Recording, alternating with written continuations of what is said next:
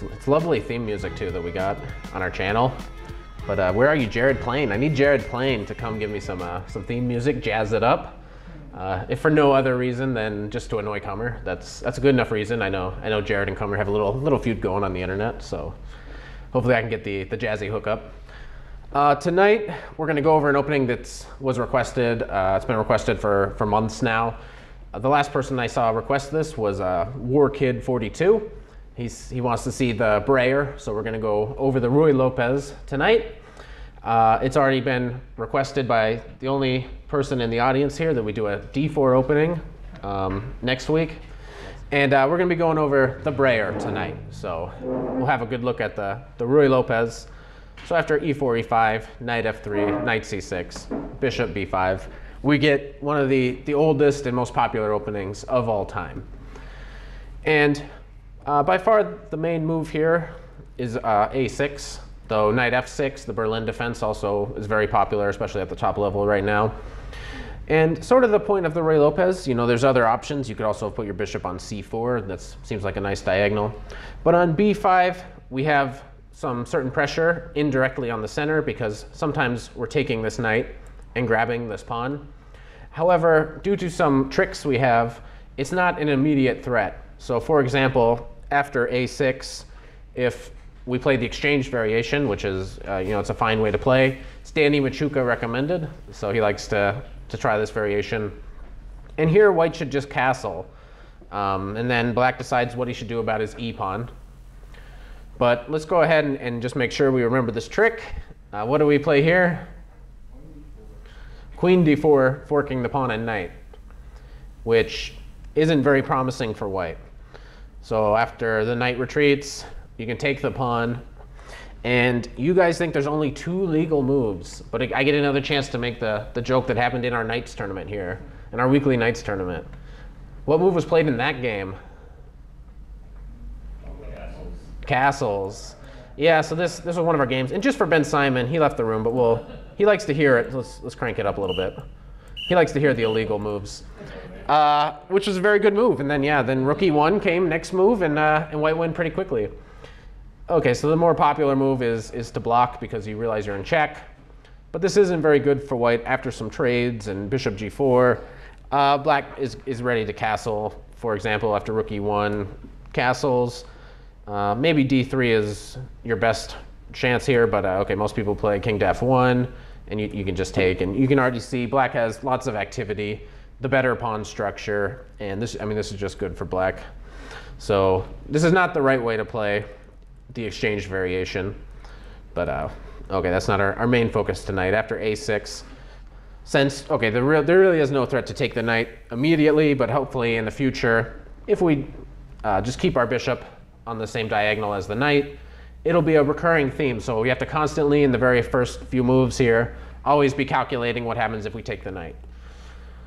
And now we'll look at the main move, knight to f6, attacking the e-pawn. And here there's sort of a decision that already needs to be made by white. And I think this applies a lot to tournament players. The main move here is to castle, which leads to sort of the most ambitious plans by white. But there's also the move d3, which is practical for tournament players because it cuts out so many possible variations that black can play. But that being said, it's not as ambitious as castling, because in the main lines, normally we play c6, and we want to play d4 and get the big pawn center. But there's a lot of players out there that just prefer the d3 move because you cut out like so much theory, huge amount. And what's the plan then? Because in the other line that you just mentioned, d4 break, like the argument. And yeah, you still will play for d4. You're just going to do it a little bit slower. Black, yeah, which is the main move, yeah. And then the knight to a5, sorry. a5.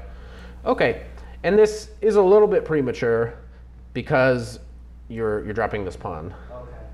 So there are sometimes some gambits where you can gambit your e-pawn, but in general, what happens is he waits until that pawn is protected, and now this is a real serious threat. Because if black gets to play knight to a5 and take the bishop, it's already been a strategic disaster for white. Instead, whenever they are actually threatening to put their knight on a5, so whenever they protect their e-pawn, you want to be able to play the move c3. That way, knight a5 doesn't have any real sting to it because you play bishop c2. And so here would just be sort of the main starting position for the d3 line, which will be kind of similar to tonight's lecture. So even if you're going to go back and you want to play d3 in these positions, watching some of the lectures of the more popular lines also will give you some clues as to how you should still develop your pieces. And one day we might still play d4 here as white. And it's going to be a slow maneuvering game. Both sides have an equal share of the center, so it's nothing terribly special, but I think still I'd prefer white very, very slightly. Carlsen has played d3 before. He's played both moves. So you're in pretty good company either way. But tonight we're focused on the main move, which is to castle. Okay, and now bishop to e7. And in some lines, you can bring your bishop all the way out to c5, which is sort of the natural thing when you're first starting. You want to get your bishop outside of the pawn chain. Now you're going to play d6, and the bishop is going to be trapped in. But that's actually fine. In these variations, normally it's white that's going to do a kingside attack. So bishop e7 keeps the bishop pretty close to home. And in the very early stages, it lets us go into some lines where if we take here and white swings a rook over, we're shielding the e-file, so certain variations this helps us out. But now it's white's turn, and here he typically defends his pawn with the move rook to e1. And that might also seem a little strange if you're unfamiliar with the position. I mean, why are you moving a rook? Shouldn't you get a knight out? Shouldn't you get your bishops out? But he is waiting because he's going to do the Ruy Lopez maneuver in the future. And the Ruy Lopez is all about maneuvering, but what do I mean when I say the Ruy Lopez maneuver?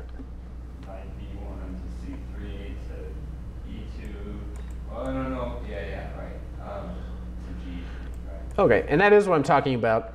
But we're going to put a pawn on c3 in the future, like really soon. Because, they're going to protect, they're going to play d6, and then, they're going to do this, and they're going to try to trap our bishop here. So if you put a knight on c3 sometimes, which seems like the most logical move, right? You put your knight in the most logical spot. It actually does prevent you from saving your bishop in the future. So more common is to play c3 and either d3 or d4. And it is, you got to the right square, but normally you go through d2. Yeah, you read it once upon a time. Yeah, so that's the key maneuver that you really need to know if you play the Ruy Lopez. That just occurs in every single game. Okay, so now the pawn is protected, which means white has a threat. White is threatening to take on c6 and then take on e5. That's the threat. So you got to do something about it. So black plays b5. And surprisingly, in the database, people have played moves other than this one. It's very strange. Those games didn't last very long. They weren't very high-rated players either. But OK, so b5, it's a move that's both good and bad, just like every other move in chess. Obviously, you get a lot of space on the queen side, which is very good. But the one downside is in the future, it'll be white that might be able to open the a-file whenever he's good and ready. But OK, b5, it's very typical in these lines. Nothing wrong with it. And now there's already a choice. You can play d6, which is what we're going to be looking at. It's the closed Ruy Lopez. That's what we're looking at tonight. But I do want to mention the possibility of castling, which can lead to the Marshall Gambit. So here, by not putting the pawn on d6, we're preserving the ability to play d5 in the future. And pretty soon we should do the Marshall Gambit. I prepared it once, but then I guess we weren't filming or something, so I didn't show that lecture yet. But it's one I do intend to do in the future. So request the Marshall Gambit, and maybe you'll get it. And there's all sorts of anti-Marshalls, a4, h3. But if you play c3, you do need to know all about this gambit here. And the point is, you give up a pawn, but black is intending to get lots of pressure. The bishop comes here, this bishop's here, this queen is here, this rook comes over. Let's draw as many scary arrows as we can. The pawn advances, this rook comes in. Let's draw as many scary arrows as possible. So black, his goal is to get tons of pressure to, but for the pawn. So, and it is kind of nice because at the top level, it's interesting to watch these games, because some people like to grab pawns and prove that they're a pawn up. So it's all about defense and attack and balancing them both. So very exciting stuff. It'll be covered pretty soon. And obviously, also in this variation, if in this position you play d6, you just transpose to what we're doing now. But it's it's kind of nice. You could be kind of bluffing, like, ooh, maybe I'm playing the marshal, maybe I'm not. So if you like to bluff, you can castle there. But okay, so the main move is d6, either now or after castling.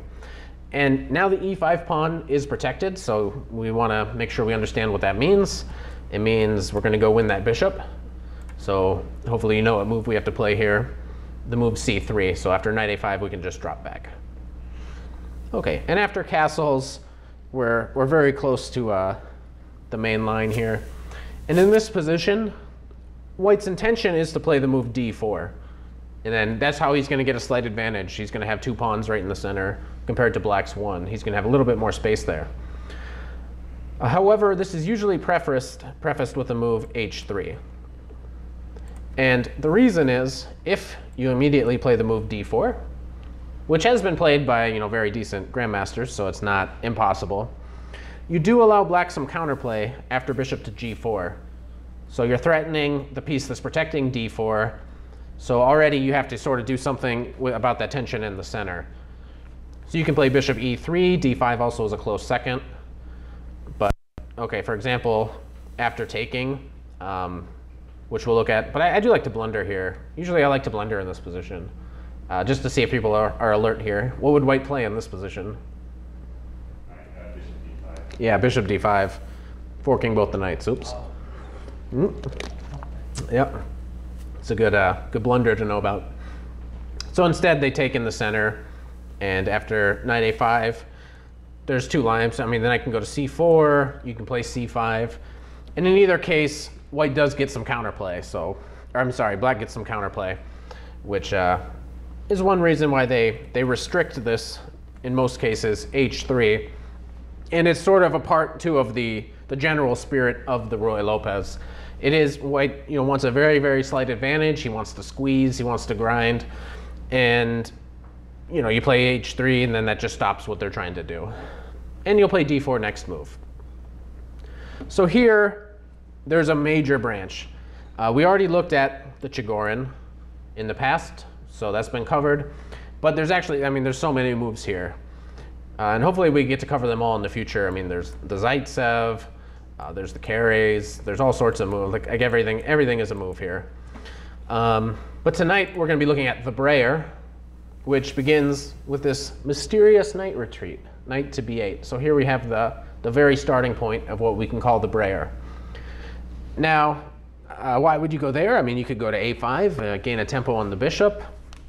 But if you go back to b8, black's point is, after the move d4, he wants to play knight b to d7. And he's just solidifying the center. He's got good control now. The knight is quite useful on d7. And he fulfilled his job on c6. So you maneuver the knight. And this is one of the most solid and safest ways to play the Ruy Lopez. So it's very popular, and Carlsen has played both sides of this a dozen times. So a very good way, very good safe way to play, no matter what your level is. And we'll discuss now the basic themes here. White's plan is, okay, hopefully a little bit more obvious than black's, because he's going to do the Ruy Lopez maneuver. The knight is going to, it's not going that far. The knight's going to g3, where he's looking in at some of these light squares. Often there'll be sacrifices on f5. So that's sort of his plan. At some point, I guess we can leave this on the board. At some point, he's going to play the move a4. Perhaps, if all the pieces are out of the way, he can even double on the a file, which we'll kind of see today. And what is black's main plan? Well, for one thing, we're going to get some pressure on the center. And in anticipation of a knight going to g3, we're going to want to play the move g6, which completely restricts the knight. But it also means we need to kind of maneuver our pieces. So it's a lot of slow, subtle maneuvers early on in these games. And if we're playing g6, we want to put our bishop on g7. So rook e8, bishop f8, bishop g7, these sorts of moves. should be played. Okay. And we'll look at a game now. So this game, I like to show games that were played very recently. This is a game that was played just in the US Chess Championship, so it's still very topical. And this is the game between Wesley So and Gata Kamsky. And it was the very, very first round. And all three of the top players, the top 10 players in the world, they all started really well. They all won games pretty quickly, which is sort of surprising. I mean, you expect them to win lots of games, but they all won relatively easily. I mean, they played a lot harder games going forward. And I mean, Gata had said too in the press conference, he's like, I'm jet lagged. He just played sort of a poor game. And I mean, Wesley just made it look easy. That's what he does. So they both continued with their normal maneuvers. The knight goes to d2. It's going to f1. And now, you're considering one of these two moves. Those are sort of the moves to consider. And the best option here is to play bishop to b7, a little bit of prophylaxis. If you don't know what that means, come tomorrow night. We'll have a little lecture about it. So you're preventing knight to f1 because you're attacking e4 twice. So white needs to find a way to protect it again, bishop c2.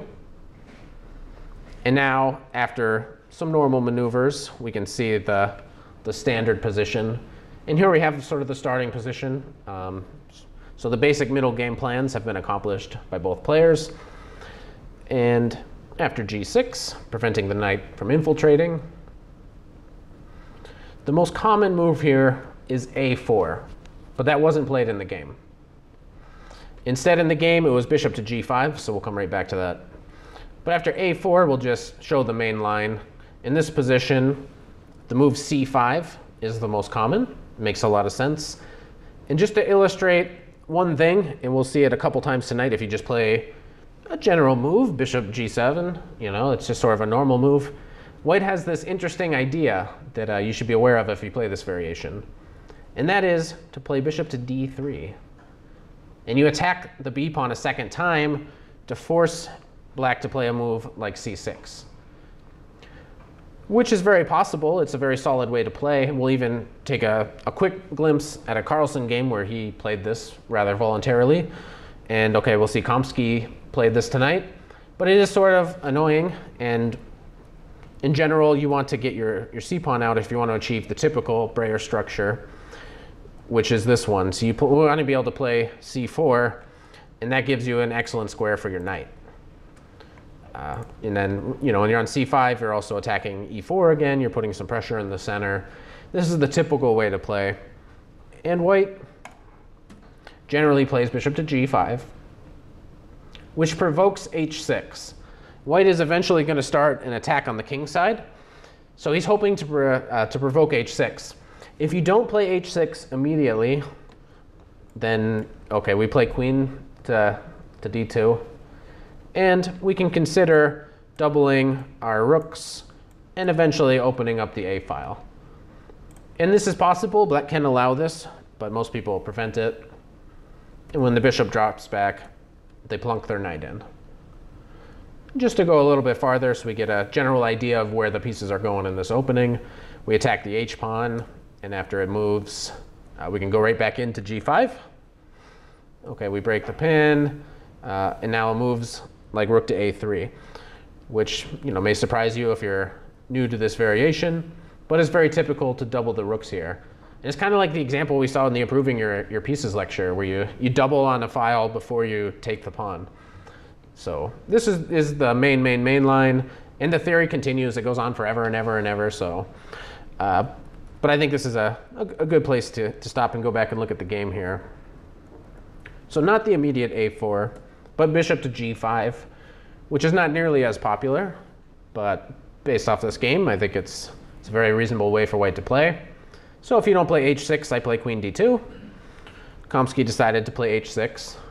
And now you need to retreat your bishop. If you go to e3, which seems like the most sensible square, black can take on d4, and then there's a discovered attack on your e-pawn. So that would cost you a pawn. You could go back to c1, but then you're in the way of the rooks. So it's hard to double on the a file if your rook is blocked in by a bishop. So in the game, he went back to d2. Okay.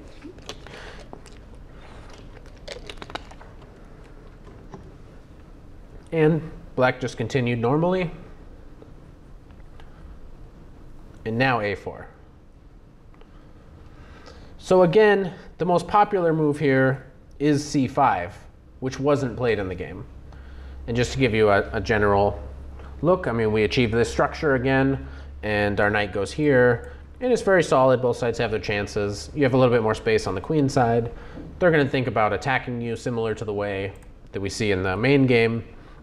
But in this position, Kamsky decided to play the move c6. Quite solid, but a little passive. And okay, I think at this point, Wesley he was getting his little super grandmaster tingling in his fingers. Okay, he's played one little, passive move, a little inaccurately, even though it's probably playable. So I mean, I wouldn't say that this move, cost him the game, but things all of a sudden just immediately start going pretty bad here for black. White just goes in for an attack, and it just worked. So Wesley, very strong attacker. And I mean, where's the attack? It doesn't look like you have anything. Look at all the pieces around the black king. How are you going to get there? Well, he started by taking on b5. And after we took back, he took on a8. So he's distracting the queen away from the king side. And there's one square in particular you always want to be watching. And that's the square f5. White wants to put a knight there, even if it's a sacrifice. So he played knight to h4.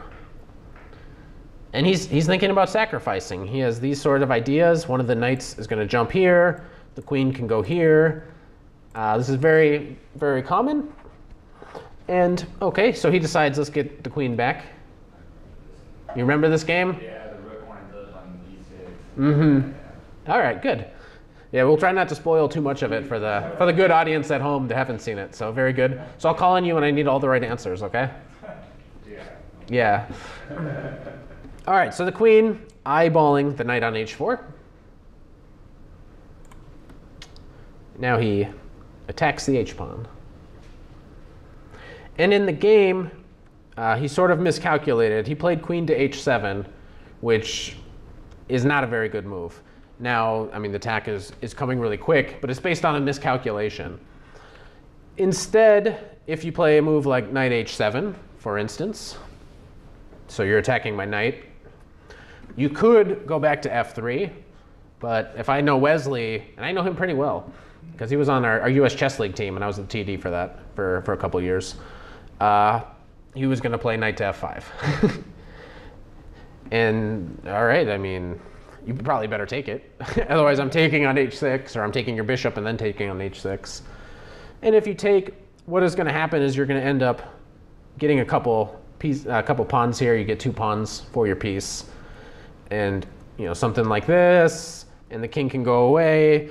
And white certainly has lots of compensation. I would prefer to be white here. It's a lot easier. And the black king doesn't have shelter, but okay, it is a piece. So black has every right to think that he has a good chance of surviving here. So this perhaps would have been played. But in the game, the inferior king to h7. And what did Wesley do?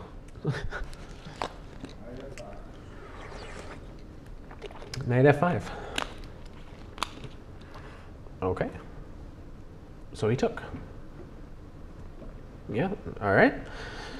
Now we're on your h-pawn.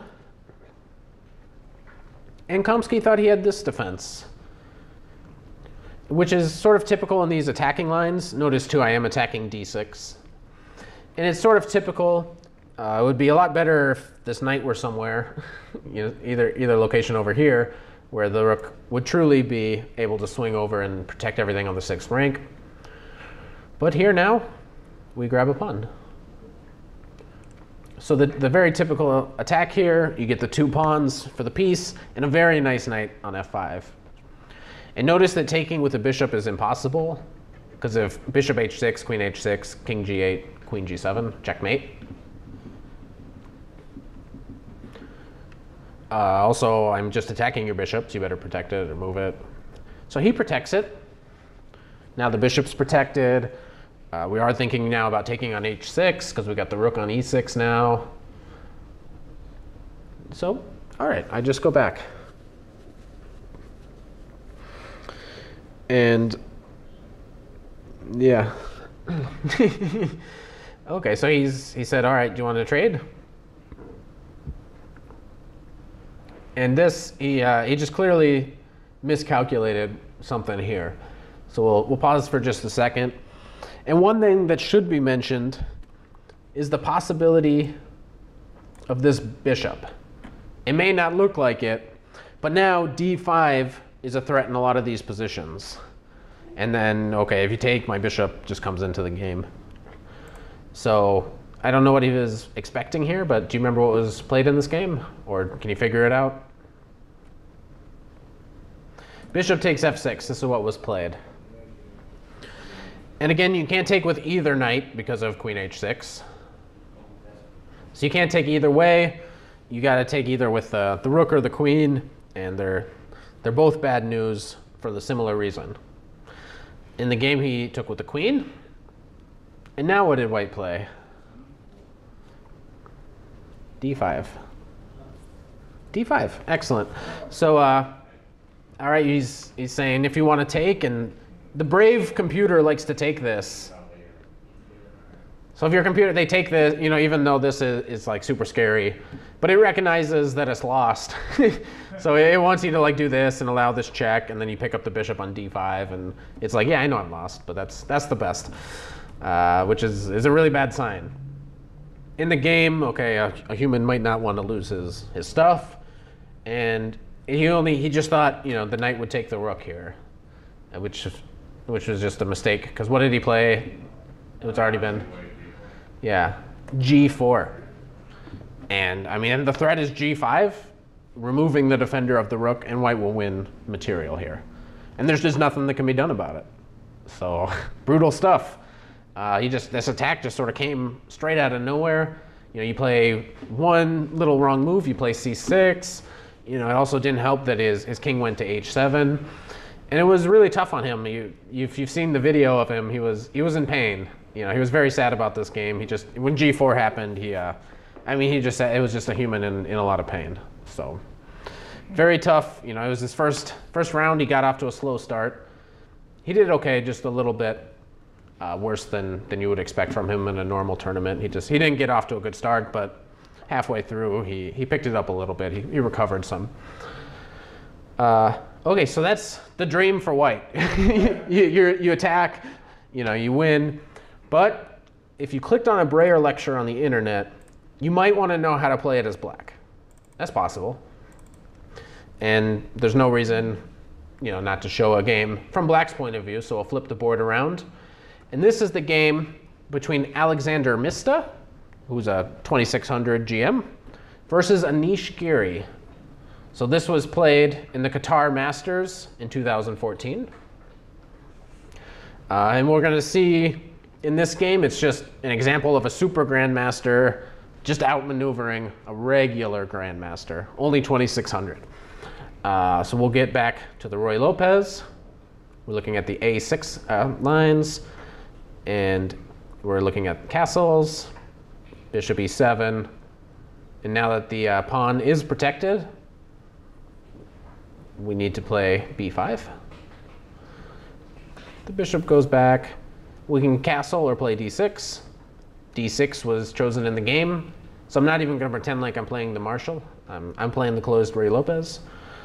So I was threatening to, you know, just go get your bishop with knight a5, castles, h3, and your next move is obviously going to be d4. So knight to b8, the Breyer. Okay, d4, knight b to d7. And again, we have the typical starting point for this variation. White's going to maneuver his knight to g3. Black is going to first make him retreat his bishop, and then he's going to do his maneuver, which was played in the game. So this was the game, and we'll come right back to this. But it is worth noting here too, there is this possible move, which is not as popular, but in the highest rated game in which the Breyer was played, the game was Sergei Karyakin versus Magnus Carlsen from Norway 2013. And this position arose, so it's worth just taking a quick glimpse at this game. We won't go over the whole thing. Or you play And yeah, this is where he, in just a second, he allowed, white to play this variation with bishop to d3, and he played c6. So again, more popular in this position is c5, and after you close the center, c4, and the knight goes to c5. But yeah, in the game, it was an interesting choice by Carlsen. In this position, he just played bishop to f8. And okay, after this, he was a little passive. And what was kind of interesting about this tournament, it's Karyakin started with, a wildly great start. He had like 3 out of 4 or 4 out of 5. He started off really, really well in this tournament. And now you're playing Magnus, and he achieved a very nice position. Rook c8, wasn't the most common move. I know at the time all the commentators were like, rook c8. And instead g6 or queen c7 were the more popular moves. And you get such a position, and okay, really nice play by Sergey. And you got a position where he was just better. And what was funny too in the press conference is Carlsen was in this position. He's like, yeah, if white just doesn't do anything, then it should be a really easy draw. But white is slightly better. He's having a fantastic tournament. He went for the win, and that cost him. So he got the better position. But at the end of the day, the big secret is be higher rated than your opponent. It matters more than if you're better or worse. The trick is to be higher rated, okay? Which is what's going to happen in this game. Anish Giri, higher rated, so he wins. Okay, so in this game we'll look at the more normal move. This is still the main line, and you go there, and I play g6. Okay, now a4.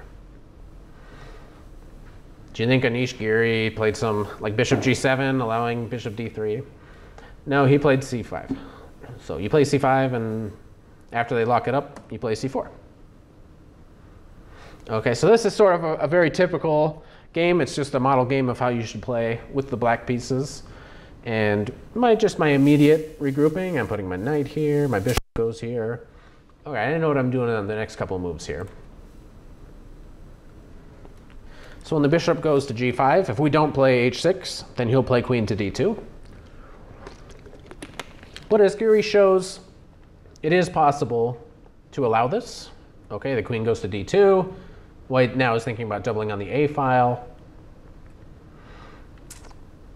And in general, you put your bishop on e7, threatening to move away and trade stuff. And white doesn't want to trade in these lines. So he moved his bishop out of the way. He doesn't want to trade because he's going to launch an attack at some point, so he needs all of his pieces.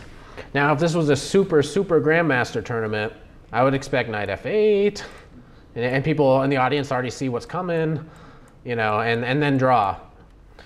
But, okay, Giri is 160 some points higher rated than his opponent at the time of this game. So after this, he decides, okay, I'll maneuver. And sometimes black is thinking about f5. f5 is on the agenda, as well as, occasionally white also wants to play f4, but I am thinking about playing f5. I might do it now, I might do it a little bit later. And here, white just makes a big mistake. a5. And when you show this to the computer, it's like, yeah, 0, 0, 0, 0. But this is actually a pretty big strategic mistake, closing down the queen side. Much better was doubling on the a file and then opening the a file. But it's not easy. What could possibly be wrong here? And we're going to see it. We're going to see a 2700 just play super strong moves now. And this is a great planning exercise. You may want to pause your video at home. We'll let the audience decide. The pawn on a5 is actually quite weak. And then he's going to take back the pawn. But we'll give you a chance. How would you reconfigure all of your pieces here? Which, if you play the Ruy Lopez, you have to maneuver. So here's a good test. Which he did. Yeah, the knight went to b7, which means the bishop is going to c8. It's much better diagonal now that there's a pawn on d5. So that all happened, and then, yeah, he's attacking the pawn.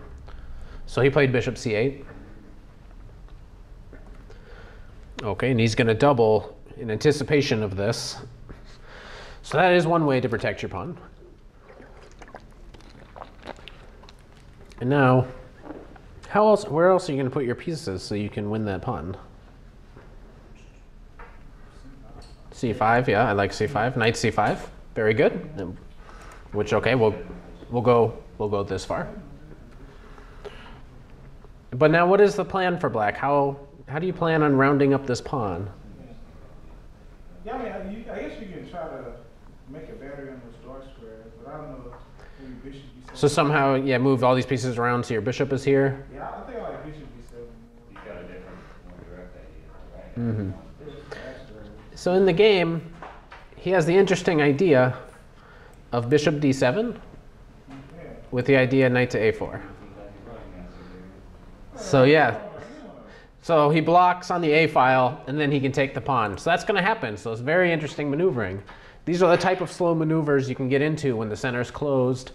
So Ruy Lopez players kind of, if you can outmaneuver your opponent, you can win lots of games. Okay, so he went back, which is typical. The knight might go to g4. He might play f4. After bishop to d7, he's ready to play knight to a4. And white dropped back his bishop. Now I think he was planning on, in some lines, dropping the bishop into b6 to protect the pawn. And we'll have a look at that when it happens. But here he played a super grandmaster move. A move I don't think a lot of people would ever consider in this position.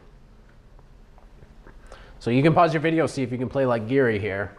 I think almost everybody, would just grab their knight, put it on a4. But a very nice move. Bishop to h4. I just, want to take your knight. And if you just completely pass, let me just make a wasted move. I mean, there's no reason to do that. What was the threat? F5. Yeah, this is the positional threat. And if you take, I take your knight. And it's worth, considering to take this pawn, but it really shouldn't be enough. It's worth considering. You can either take the knight or you can play bishop h4, and it's a piece. But the computer's like, it's okay, but it's not very good. And the other option is to take here, and we take back with the bishop, and black is better. So yeah, very, very interesting idea. And if you don't waste a move, let's not waste a move here. He played knight to f3. Well, again, you've put the knight in the way, so now you can drop back. He stopped at f6 this time. And if you don't get your knights out of the way, it's kind of hard for you to go directly attack me. Somehow you need to push your pawns, is what he's going to try to do later on in the game. And I'm kind of surprised he didn't just play knight to h2 here again, just to see. You want to repeat? That's fine with me. And I'm sure Giri would have tried something else. And I do like just how patient he was. Okay, the knight went back. We'll see some real patient play by Giri. He makes sure everything is right before he plays knight to a4. So I assume at home everybody's trying to play knight a4 every move here, but just wait. The knight goes to e2. He's thinking about g4, knight g3. He has to do something aggressive over on the king side. Okay, you're going to lose a pawn on the queen side, but maybe we can get an attack going. That's how you have to be thinking here as white. And another very, very strong, patient move, queen to c8. This is almost a threat. It almost works. But it's not a threat now, but it could be in some other situations. If you take immediately on h3, if we give black another move, well, it's hard to get a third attacker into the game, so it doesn't work quite yet. But also on c8, we're protecting the c4 pawn. So we can imagine our knight going to a4, and the bishop takes. So we're going to have to double our pawns. But on c8, now we're protecting the c pawn. So he's making sure everybody is working just right before we go in for that. And prophylactically, white went to h2. So we're going to play g4, knight g3, and okay, patience. g4. Now white's getting serious. So Giri gets serious. Now's the time. All right, so he took back. And now a very interesting scenario. occurs. And he was waiting for g4. g4 makes this idea a little bit better for black. It's finally the time, and we're going to see why. Now, perhaps, okay, in the game, knight to g3 was played.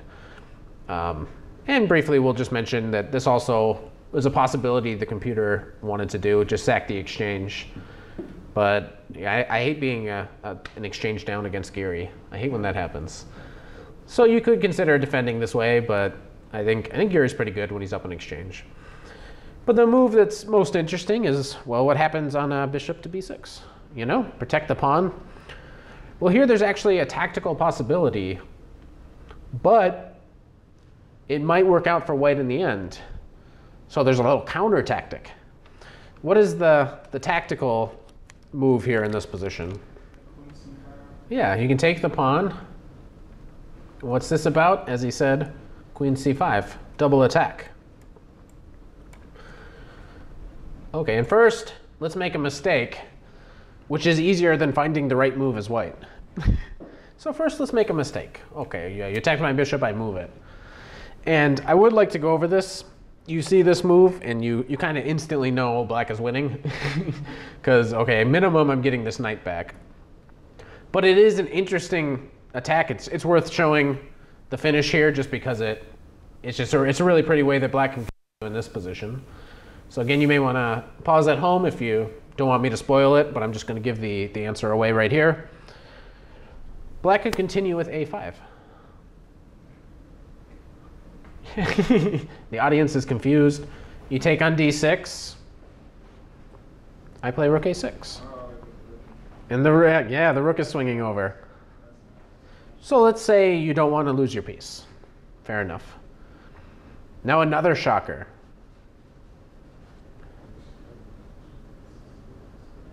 Bishop takes g4, opening the h file. Also threatening a knight, so we take g5. This is the idea. The rook swings over to h6. All right, we're not done yet. d6, shut you down. But I have two rooks, so things work out for me. And the threat of rook to h6 is terminal. You can, sack on g5 and then give your queen away. When I play rook h6. That's possible, but okay, this is just winning. So it was a very interesting attacking idea. I don't know. Perhaps he saw at least a little bit of it. I mean, if you just see this position, just seeing this position on the board and you think, oh, okay, I mean, he's at least getting his piece back. He's also taking f2. You get a little scared. But white actually has a move here that is fine. He can save himself here. A little counter tactic. And I'm going to give it away. So in this position, knight e to d4. One point is, if you take with your e pawn, I take back with my c pawn, and I'm protecting my bishop. If you take here, I can play, among other moves, knight to c6. And this is quite reasonable. I think, had it been a position like this, if this had arisen in the game, he would say, okay, this is sort of much better than my position was a moment ago. The white king is obviously not as safe as the black king, but considering the way the game went, I'm sure he'd rather have this middle game than the one that occurred in the game. So interesting counter tactic there. There was, I don't know if it was missed or if he saw it or not, but in the game, he played knight to g3, which is actually a mistake. Now we're just up a pawn. This is just a pawn. Okay, the rook comes over to the g file. You have to do something. You have to get an attack going. If you don't attack me, I'm just up a pawn. And I'm Anish Giri, which helps. Okay. All right, gain a tempo on the queen. Improve our pieces. And here he goes. Hopefully we're looking at this f5 square. And there are a lot of ways black can go wrong in this position. But again, prophylaxis. We're anticipating a knight going to f5. And if we take back with our g pawn, he can open the g file. He can take back with this other knight. There's a lot of bad stuff that can happen. So he played king h8. I'm just getting off the G file. Now if you sack a knight, I can take, and I have some more time to defend. So in the game, he went here because he thinks he has a threat, but it doesn't work out for him. So queen f3. Queen f3, he thinks he has a threat. Yeah, what are they laughing at? Well, Danny walked in the room, so everybody's laughing. Thanks for joining us, Danny. He thinks he has a threat here. So we see queen d8, similar to the Kamsky game. We attack the knight on h4. And white thinks he's being tricky here. He thinks he's clever. He takes on f7, which is a blunder. He obviously must have seen this move. That's no surprise to anybody. But what did he think he had as a trick? It doesn't work, but what does he think the trick is? Yeah, knight takes g6. But this is just a piece. And then the game didn't last much longer. Well, you're threatening d6. But okay, I don't know what he saw when he went in for this variation. And the best he can do here is queen to g5. But let's just show the finish. He went to e6, which is much worse, and his queen got trapped. So it seemed here like once he was down a pawn, he sort of just went all in and went a little bit too nuts, and he lost immediately. So that's what tends to happen at all sorts of levels. When you're down just a little bit of material, you tend to freak out because you don't want to sit there all day, a pawn down. Maybe he was a busy man. But just to show an example of what would happen if we play queen to g5. It also seems quite reasonable. But here we can do a combination of taking on g5 and taking on f2. The most pleasing, perhaps, is to take on f2 first. You can't take with the bishop because you need to protect your queen. So, okay, say you block. Now, hopefully the first move you calculate is rook takes rook check, so that I can shock you a little bit, just a little bit. And now we can take here, and we're up a piece. For example, we can attack your b pawn, you protect it, bishop f8, just preventing bishop e7, and we're a piece up. So, I mean, that was no better than trapping your queen, but okay, here you could fight, but at the grandmaster level, this is not much of a game anymore. So we saw two very interesting games. We saw a model attacking game by white. We saw model maneuvering game as black. So hopefully that inspires you a little bit. Maybe you want to check out the Breyer. And if you liked it, hit like, share, subscribe, and we'll get the last round in here of Monday Night Mayhem. So let's do it.